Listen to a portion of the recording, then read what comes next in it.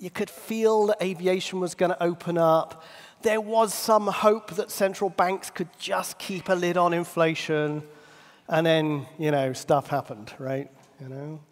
And in particular, of course, I've been and done this conversation in Australia, and I've done this conversation in America, but here more than anywhere, we understand the implications of Russia's invasion of Ukraine in a very direct and visceral way, not only in things like changes to oil prices. And I think because that arc of likely track of the economy and circumstances looked okay, the situation we've ended up in 2022 is unusual. For CEOs, not get a click, there we go. The world is inverting and getting quite disorientating. There are things going on now that they weren't anticipating, and they are very good at anticipating, actually. I've done research on CEOs for a long time now, and I can see when they're anticipating, and they're very good at it collectively. This obviously didn't fit the narrative of where things were supposed to be heading. But also, some of the factors at work are not within the normal range. So if you can remember, the financial crisis, and even if you can remember back to the dot-com crash, and if you have organizational memory and leadership memory of how things happened through all those crises, through 9/11 and everything else, even if you've got all of that, you're not really fully equipped to deal with what's going on right now. So it's quite disorientating. For example, when we do the annual Chief Executive Survey, and we've done it using the same question for a dozen years, always the top issue is growth. What is your number one priority? Growth. Now, as you can see, the priority for growth in the minds of CEOs has been declining. They're having to deal with more and more crises. And so our ability to say, what, I am confident we will grow this business next year, is going down, and it's getting dented. And it's now, getting down to quite low levels relative to the whole of the previous dozen years or so. So growth still matters in the chief executive perspective, obviously, but it matters less because other things are coming to the foreground. For example, when we ask this question about priorities, we find that customers really don't have very much direct attention. Now, let me just explain what I mean there. If a CEO says, customers are my priority, then the words customers are coming out, and we're talking about customers, then it's a customer priority. But we've got companies that are saying, ooh, you know what? There's inflation going on. And, though it's not impacting us too deeply, one of the things we could probably do is get away with increasing our prices. We've had difficulty for quite a long time with our price suppression in our industry. We don't have the margins we'd like. In the fog of war, we can raise our prices, we'll get away with it. That may grow your revenue. I would not call it customer-centric thinking, right? That's what I mean. On the other hand, though, employees have become a big focus for CEOs, right? It's moved right up the priority list. So they have to be directly involved with employee-framed issues, where perhaps a few years ago they would mostly leave it to their general management and their CHRO. Globalization as a concept, which has been with us for 30-plus years, as a major, inexorable macro trend defining the environment around us into which we will form strategy, is dented. You can see from this chart that most CEOs would rather agree with the statement that we have re-globalization. It's continuing, but there are rotations of the shifts in power between nations, perhaps some separation between the orbits of China and the orbit of America. Perhaps you're starting to think about moving things out of China quietly to Vietnam or somewhere else like that. So it's not like we're saying everything has to come back to the headquarters country. We're not deglobalizing like that, but there is a significant amount of rotation going on. And the general idea that in future we can find an even cheaper place to do stuff, that's really ebbing away. The demands from investors and from boards for better profit returns or growth in revenue, the things you would expect investors and boards to be demanding of the CEO, they're there, But as you can see on the left, they are diminished, okay? They're down a bit. They're moderated. Investors have realistic expectations. They want this company to survive and thrive in the mid to long term. They're not pushing as hard for current quarter, current half returns necessarily. So on the one hand, what really drives business leaders most of the time, which is my investors demand growth in revenue and in profits, is diminished. But on the other hand, what has not gone down, despite COVID, despite the crises that we have today, what has not gone down is sustainability. So there's always a question going into COVID and coming out the other side. When we say that we believe in sustainability, but when we hit the first crisis, will we stick to that, or will we be fair weather friends only and move away? So now we've got like a rebalancing of the relationship between at least these two factors, some other ESG besides, but this one in particular. Now, all of this data comes from our survey, which we run annually, and we do most of it right now, so it's in field now with CEOs, but we do a summer update, the first quarter to 1/3 of the sample. We've been doing it in the same way for over a dozen years now, so we can really understand nuance differences, things like that. We ask every year, what are your top 5 strategic business priorities in your own words? We do not want to bias them by suggesting things that they might want to pick, because they do tend to pick things they think people want to hear. So we derive the category structure directly from what they actually say. And as you can see, growth is top, right, as I said, of that list. And workforce is right up there in second. There's only a 1-point difference in this current data between workforce and growth. That has displaced technology-related into third position. Technology-related remains strong. I will remind those who've never seen this before, as we always do, that in 2013, the technology-related bucket, using exactly the same method, was actually in position 11, right? And it grew and it grew and it grew, and it came up to be much more of a foreground business leader issue throughout the last decade, when we had some acceleration around COVID, right? Working from home, more e-commerce. So technology-related change still remains very high in direct CEO interest and priority, but it has been supplanted by the workforce crisis. Now, we've got a new category in here, which you can see down there, at number 9. Every now and then, some new factor comes in that just isn't in our category structure, because we've never seen it in the last dozen years. And we've never seen anyone significantly talk about inflation as a serious, distinct issue in a dozen years. They might have talked about pricing and stuff, but they're not really worried about inflation. Now, inflation is an issue, right? So managing for inflation has become a designated, specific CEO concern. Perhaps what's surprising, though, is that despite the fact that inflation is such a rising concern, productivity and efficiency, which is a bucket that we have in this data, isn't even on the chart. In fact, in recent years, it's been hovering down the bottom end, and I've been quite concerned that productivity and efficiency has not been a foreground issue for CEOs personally. Now it's actually gone backwards, right? I don't think that's sustainable. That is not sustainable. That has to flip. Either inflation disappears or productivity becomes a big issue.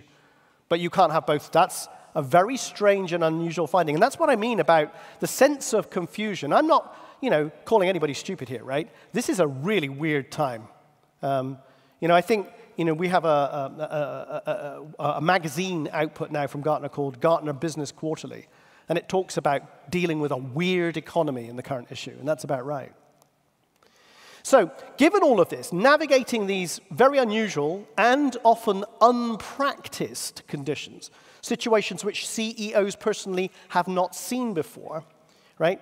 They're going to tend to be, on average, a little bit more ponderous, a little bit more cautious, a little bit less certain about what step to take next and in which direction. You, as CIOs and other technology leaders, as members of your executive teams, as full members of those executive teams, you can win for yourself, for your chief executive, and for your company if you can focus on helping that chief executive to become more quickly decisive. How can they get to decision? How can they get to decision faster, given that the situation is so confusing? Situation confusing, information helps, in theory. So it should be part of what you do to contribute changes that will help resolve that confusion and move to action faster. Your CEO needs from you proactive, technology-related, business ideas, and potentially net new data insights from you. Proactive meaning there is something you could do, right? You could go, all right, like, it's all gone a bit strange, and I don't know what the budget's going to be next year, and, you know, the business is bickering and doesn't seem to know what it's doing. The CEO doesn't seem to be sorting things out, so I'll tell you what. We'll be carrying on doing next year, at least for the first half, pretty much what we were doing at the back end of this year. We'll just carry on those projects, carry them forward, increment them forward. And essentially, I'll kind of lean back a bit and wait until these other business leaders decide what they want to do next and where they want to head, and then I'll support them with whatever technology-related changes we might want to bring. But that would be too reactive. What you need to do now is say, okay, I'm reading the papers, I understand the world, I have my fingers on the pulse, I know what our systems are telling us, I know things that our systems are telling us that they don't know our systems are telling us, and I'm going to move forward with suggestions based on my intuition, based on my logic, based on my analysis, to help move the debate, not because they're going to do what you tell them to do, but because that contribution will help with a sharper, faster debate in the C-suite that makes you get to action quicker. So there's three areas that I think you can focus on to achieve this. The first one is to say, look, we want to amplify the capabilities that you have around analytics and really bring them to bear on this problem. The second one is we've got lots of digital capability that we've been building up, our platforms, our agile teams and all that kind of stuff over the last 5-10 years. Now we're meeting a new situation. We're going to apply those digital resources a little bit differently. So we're going to divert that digital capability away from some of what it was doing and move it on to some other things that will help more. And then we're going to help by thinking about and focusing on how we will support a big rotation of resources going on multiple levels within our corporation and within its industry. So let's look at amplifying the analytics first. What I'm saying is you need to look at the role of novel data analysis to help diagnose what is a very unusual situation and find superior solutions. You've been investing in your master data management, your warehouses, your lakes, your advanced AI-based analytical tools, your in-memory databases, your all of that stuff. You've been doing that for ages. Now you've got a set of weapons that was almost built for this moment, right? Information is that which reduces uncertainty. Uncertainty is at a very high level. Your data tools should be on full force firepower on this problem, trying to understand what on earth is going on. But there's a bit of a concern around this. We've been doing this for over a decade, and here's an issue looking at a question that we asked back in 2013, and we've asked again recently in exactly the same way. This is one of these binary questions, a bit like I was doing with Wenger this morning, where you just kind of force the thing a bit with two options to get people off the fence. So as a chief executive taking my survey, do you agree more with the idea that there is no such thing as too much information? It's all good. Or do you believe really that information overload is a problem, and we're just getting confused and it's reaching crisis levels? Now, we asked this in 2013, as you can see. We had a 43-57 split, with 57 saying they were in information overload. As you can see now, we're down to 49 saying information overload. Progress. Progress. 10 years? 10 years? And still half of them are saying we're in information overload? It's not great, is it? You know? You know? Someone commented to a friend of mine recently about, what they thought about Mark Raskino. It was like, he's kind of like talking to your professor who's a bit disappointed with you. Sorry about that, but I am a bit disappointed with this, right? We should all expect that that was a bit better by now. But who's really been in charge of the issue?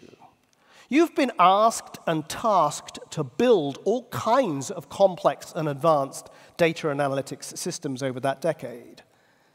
And for the most part, the task of deciding what data we should hold, why we should hold it, the task of analyzing it for a business value result, that resides more in other departments other than yours, in various departments and business units other than yours. And I think maybe, given this, that all of them haven't really shifted this very far, you might want to think about taking just a little bit more ownership of deciding how we will use this data, why we will point our tools at these specific questions, and what results we'll get out. And really proactively, you do the analysis, rather than building the tools for other people to do the analysis. Now, it's always a balance, right? I'm saying that we want to move the needle, right? Move the needle a little bit more, such that you're taking some of your people of your own volition, pointing them at unanswered questions that nobody has actually asked yet, and start building your own analysis, and then taking that analysis proactively into the room to directly penetrate this fog in business right now where people don't quite know what's happening. Because oftentimes they're going to need the use of new data factors that they didn't know you even had, right? Location data or something like that, that could be brought to bear, that they don't know that could be brought to bear. And you're in a kind of you don't want to wait for that to be asked. I'll give you an example, right? When we ask chief executives about this inflation question, we ask, what is the number one action you're going to take in response to inflation? You've raised it, CEOs, as a top 10 issue. The top answer is, raise my prices. Yeehaw, raise my prices. All right, that's easy. Like, my input costs are going up, my wages are going up, my supply chain costs are going up, So I'll tell you what, I'll have to just increase my prices. That's that. And, nice and easy. Well, but it doesn't work, does it?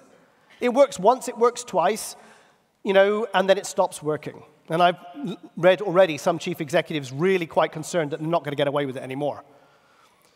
So then if we're in that situation, all kinds of new questions come up, because maybe our pricing model has been pretty similar for quite a long time, maybe even a decade. Maybe people haven't really looked at the reasoning, the logic, the model that we have for pricing. So how frequently should we update prices? How many price points should we have in a market? Right? Should we have 11 prices or 256 prices or 97,000 price points? It depends on your industry, but what would optimization look like? How does the elasticity of demand vary by market segment? Indeed, what segmentation would we even look at for elasticity? Where will people be more elastic and where will be less elastic in response to these rapid and sequence of increases? And indeed, when will we run out of road? At what point do we say the price of our product has gone above a level where we start to create demand destruction? People just walk away and they say, do you know what? I don't need cupcakes. They're not good for me anyway. I'm not going to buy cupcakes anymore, right? And I think there's a lot of imponderables there, and often you know this. Businesses and their cultures often lag in looking at changes to their fundamentals of thinking around something like prices. But you have all the data and analytics at your disposal to start playing with these questions and start sparking the debate using your artificial intelligence and your data science. Now, here's an example of a CEO's UPS thinking this way around. She says, I've got a new tool we've just introduced. It's providing pricing analytics to our sales teams. As a result of this new pricing tool, discounting, when our sales teams are negotiating with their customers, discounting is lower in 41% of our volume, our big contract wins. This is coming out of her quarterly update about a quarter ago, right? What I really like about this quote, particularly, is the last line. Pricing science really rules here. Ooh, I like that. Data science and pricing. Pricing science. Like, it's your opportunity to take ideas like that into the room and say, we could make more momentum here. We could move forward. Let's look at the next area, which is diverting digital. I'm just going to suggest to you that we ease some of the digital effort that we've been placing bets in certain places and start using that same capability and just twisting it around a little and aiming it somewhere else. Not a massive move, but a tuning move. So right now, digitalization remains a really important priority for CEOs. You know, it's a common word that they use. I think digitalization, though, as opposed to digital, is actually starting to kind of, if you say just digital, it often goes digital marketing, digital commerce. If you say digitalization, people are tending to start to think about the inside of the company, not just the outward-facing part of the company. And I think that's what's going on. As CEOs increasingly use the word digitalization, they're looking at it in totality across the insides of their corporations, not just the market-facing parts. So if we're thinking about more internal efficiency, leaning into productivity proactively, then we want to just tune away a little bit from price and promotion, to productivity. What I mean by promotion, do you really need to spend so much money on digital marketing, right? A lot of companies right now, their problem isn't customer demand. Their problem is actually supply, right?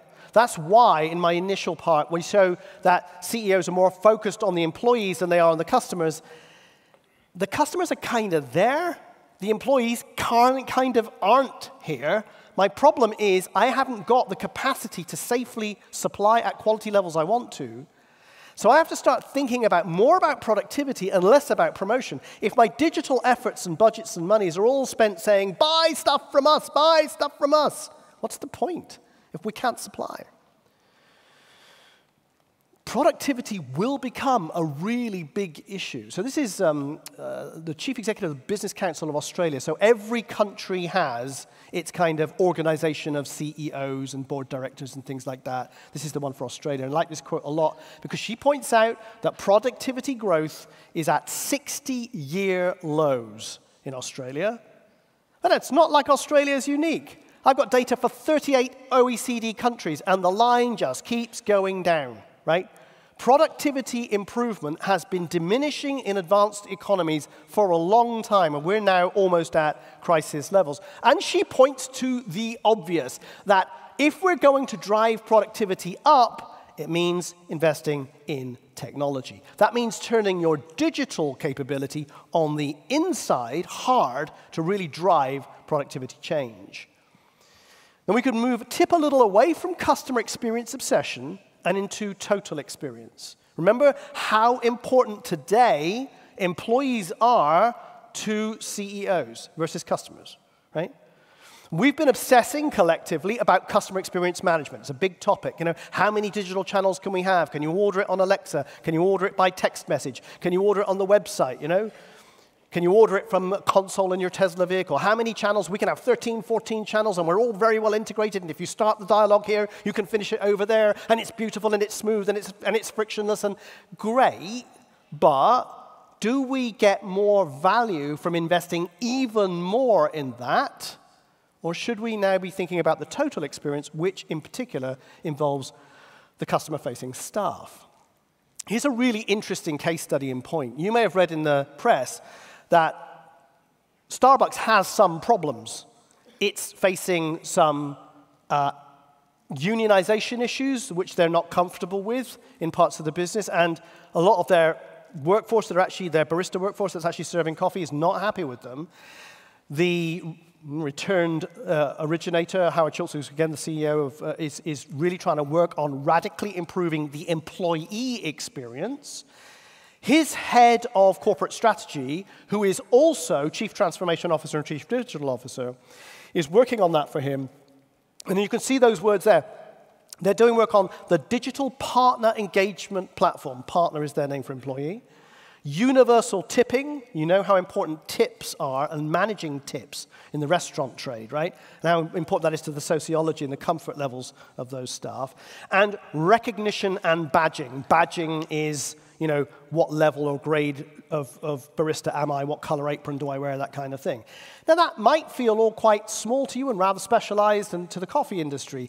But this is the kind of stuff that's now the swing factor. Because as he points out, you know, unless people are coming to work for us who are good people, unless they're happy and tell their friends to come and work for us, and unless those coffee servers are smiling when you come through the door, our business is going to suffer. And that's total experience, looking at the employee experience as well as the customer experience. Again, a tune-up factor. And the third one is to move away from those multiple digital channels and obsessing endlessly about yet more, and essentially electronic or digital commerce, and starting to look at grander, bigger technology-related challenges in our business today. And this is an example. This one's from Ford.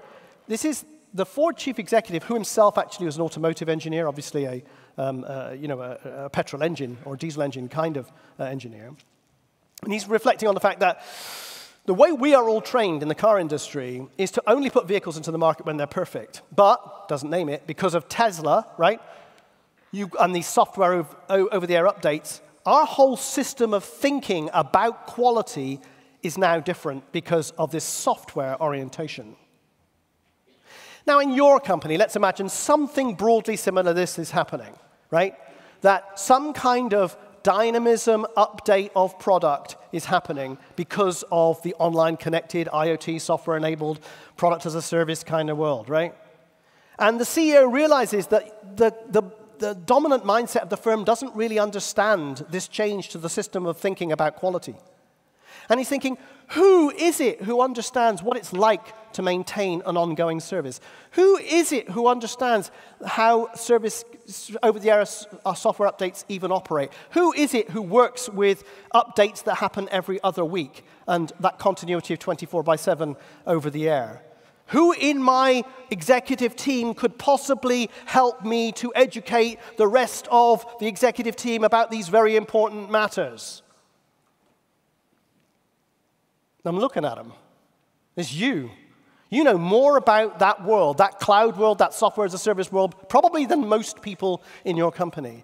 And so you're in a position to really educate and elevate the average of the leadership table into something as critical as this. But if your bandwidth is all soaked up with repetitively doing the digital channel thing we've been doing for the last 5 years, you're not paying attention to this next big item. And there'll be many big items, like the environment, for example. Finally, let's look at the rotation of resources. CEOs clearly see that talent scarcity is a crisis. Again, we've done a 10-year check on the same question, and then we've now got 80% agreement that talent scarcity is a crisis. And it doesn't matter if we go into a recession, which gives us the opportunity to slough off some of the old guard, some of the dead wood. We can get rid of those people because we've got a recession now coming in 2023, maybe. We can drop some people out. That'll free some headcount. We can get some new people in to replace. Oh, no, we can't. We can't get any talent to replace the old people because there just isn't in the marketplace.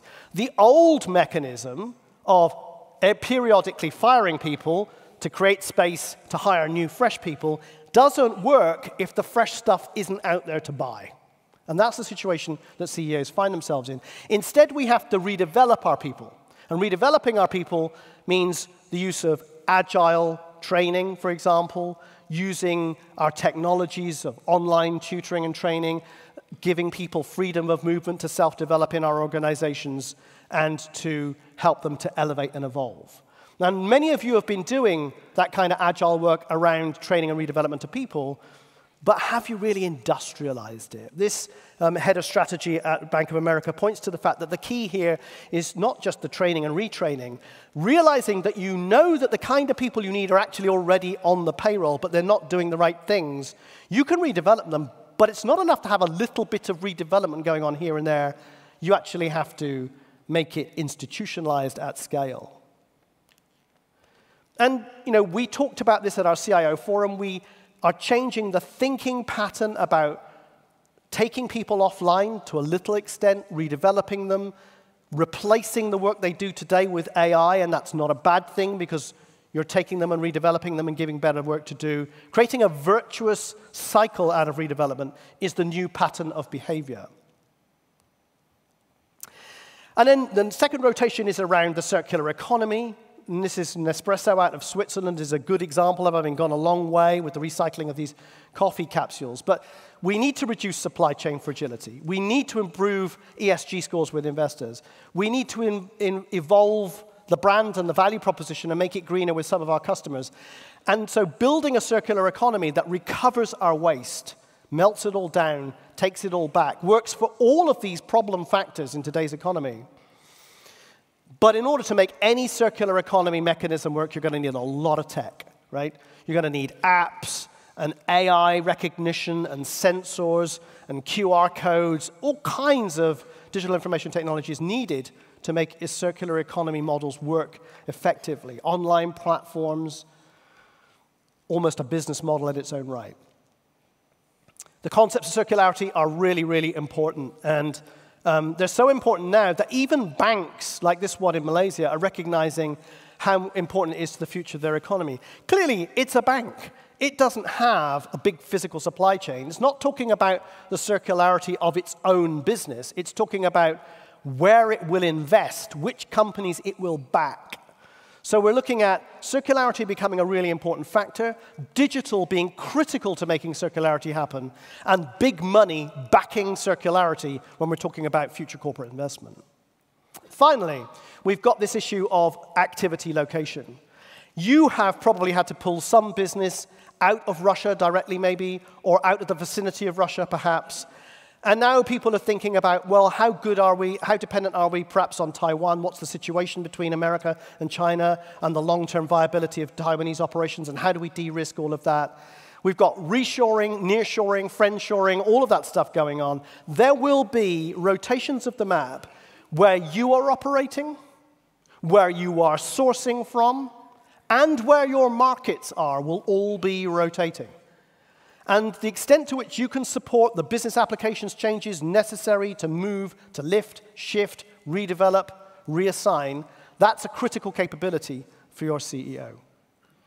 Because as this Director General of the CBI, Confederation for British Industry, speaking on behalf of CEOs who possibly don't want to say this thing out loud, he's voicing it for them.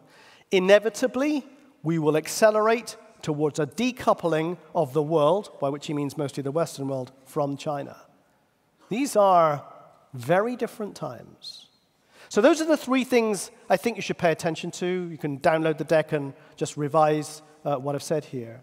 I believe that CIOs in 2022, acting as full, proactive, thoughtful leaders in the C-suite, leaning on the kind of greatness you saw from Arsene Wenger this morning, I really believe that CIOs can help chief executives to find the right path for 2023 and beyond. Thank you for listening to me twice in a day. I think you've had enough, Raskino. Take care.